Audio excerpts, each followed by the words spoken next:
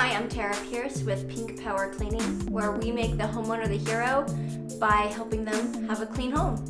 And today we're going to talk about showers and bathtubs. First we open the shower curtain. I do like to pull it out so it's out of my way.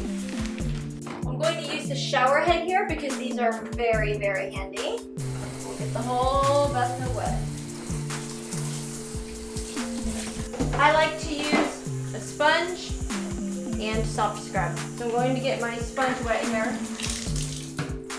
And we start at the top and we work our way down.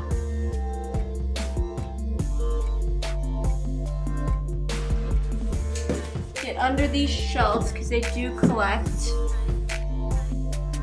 Here we have soap. I'm just actually going to move this for now out of my way.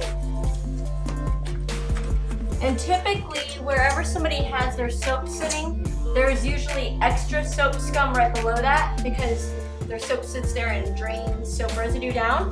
So you do want to pay extra close attention to that area.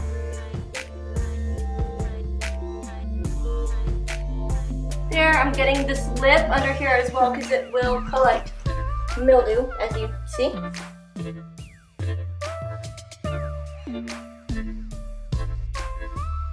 I'm gonna get my sponge set a little bit.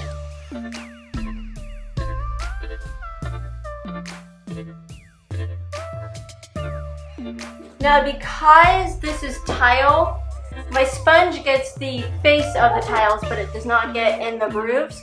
So I am going to get my scrub brush just to make sure those are done. Go over, unless there is mildew buildup, then it does take a little bit longer. So this is usually a quick go over in this case. If there were mildew growing in between the tiles, then it would take more precision and longer to do that. So now I'm going to rinse the sides off.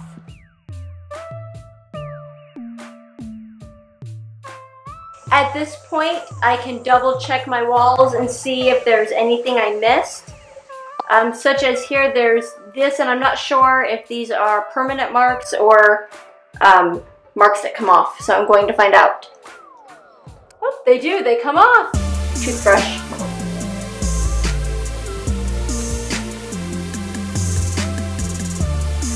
There we go. So I'm going to wipe the top and the shower head real quick just to get all of the dust off.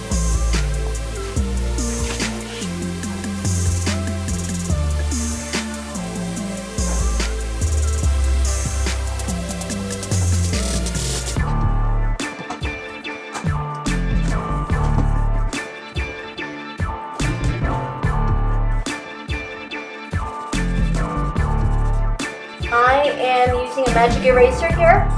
There was a little rust stain and now it's gone.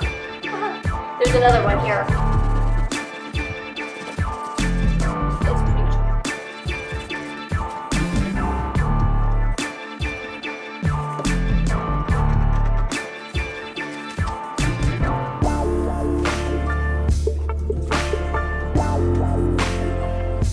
Where you are going to find the most buildup in these bathtubs is right here where there's a curve, and right here where there's a curve. It likes to, the soap scum and dirt likes to build up there a lot. So you always want to feel those when you're done. The bottom is textured, so I'm going to use a scrub brush because the sponge will not get down in the grooves. So sponge is good on the sides, scrub brush on the bottom if it's textured. Next, I'm going to use my toothbrush because there's grime down inside this drain and the scrub brush can't reach, sponge can't reach, so the toothbrush will get it.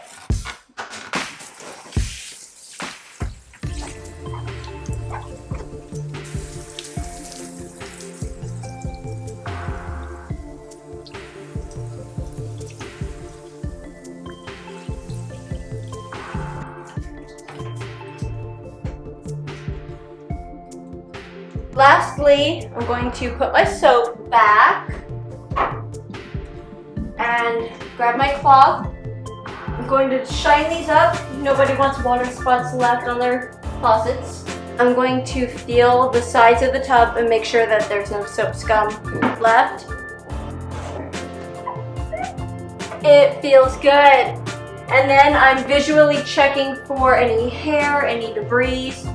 We don't want to leave any of that in. So I don't see any hair, but I do see some debris.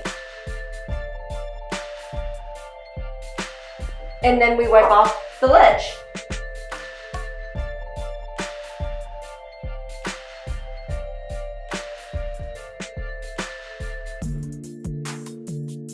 I'm Tara with Pink Power Cleaning, where we make the homeowner the hero by helping them have a clean home.